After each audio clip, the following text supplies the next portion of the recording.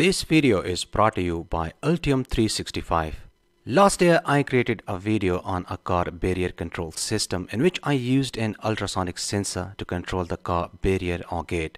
This project is suitable for beginners, however in reality this project is not practical at all. This is because an ultrasonic sensor can only sense the presence of objects and measure their distance, but it cannot identify those objects. Therefore, if any object comes in front of the ultrasonic sensor, it would open the car barrier or gate, which is not ideal. So I thought, why not to take it to a slightly advanced level. So this time I'll be using the Arduino along with ESP32 Cam for wireless live video streaming, and for the image processing I'm going to use Python OpenCV Yolo v3. Now the barrier or gate will only open for cars, it will not open for any other objects.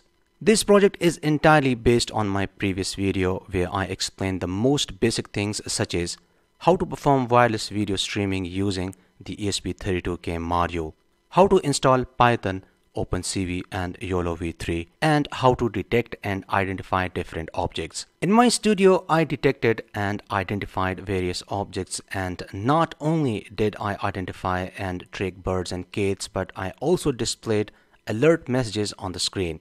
So I have already explained all of these things and I won't repeat them today. Today I will only explain new things, including servo motor interfacing with Arduino and its programming, how to detect and identify a car, and how to send car barrier or gate opening and closing commands to Arduino from Python OpenCV Yolo v3. So without any further delay, let's get started.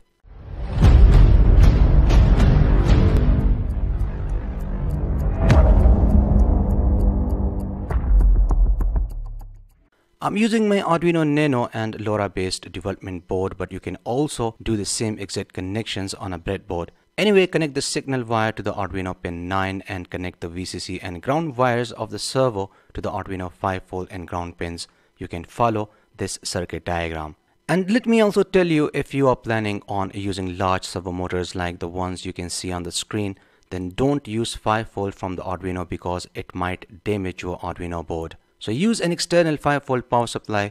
On my development board I have this 5V and 3 amps power supply, and it's more than enough for powering these all types of servos. So you can make yourself this development board, or you can make yourself this 5V and 3 amps power supply, and then you can use it with different microcontroller boards, servos, breakout boards, and even you can use this 5V and 3 amps power supply to charge your cell phone. I have added links to all the related videos in the description. Now let's go ahead and take a look at the Arduino programming. I started off by adding the servo.h header file. You can see the servo signal wire is connected to the Arduino pin 9. The isFlag variable I'm going to use is the flag. I could also define it as boolean, but anyway I'm using it to stop the unnecessary repetition of code. In the while loop function we simply check if any data is available on the serial port, or in simple words, if any data is received from the Python. In my case I sent two numbers from Python, so that's why I have used %integer. So if the received number is 1 and the isFlag equals 0, then move the servo arm to 90 degrees and change the isFlag state to 1. So these instructions will only execute once. If the received number is 2 and the isFlag equals 1, then move the servo arm to 0 degrees. I have already uploaded this program, and now let's take a look at the Python OpenCV Yolo v3 programming. Altium 365 lets you invite users to your workspace so everyone can collaborate on projects and access the latest design revisions. To invite a user to the workspace, click the name of the workspace and select My Altium 365 to open the workspace configuration in your browser. On the left side, select Workspace Members. Click the Invite Workspace Members button to start the invitation process. To invite a user, enter their email address in the Add Members field. You can invite multiple users at the same time. Finally, you can add a note that users will see in the invitation. After entering all the necessary data, click the Invite button to complete the process. Specify the administrator role for the invited user. Once a new team member accepts the invitation, they will have defined access to the workspace and can collaborate with other members. I have added links to the Altium Designer, Altium 365 and Octopart, the world's fastest component search engine. Now let's get back to our project.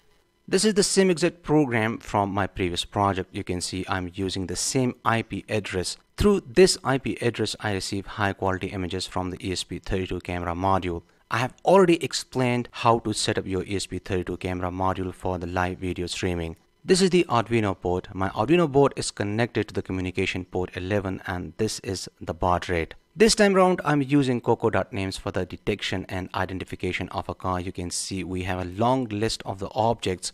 So you can select any of these objects for controlling the car barrier or gate. In my case, I'm going to continue with a car. These are the coordinates of two lines used to open and close the car barrier.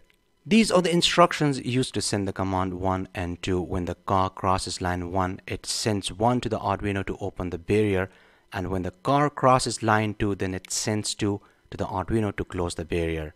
Now let's go ahead and start our practical demonstration.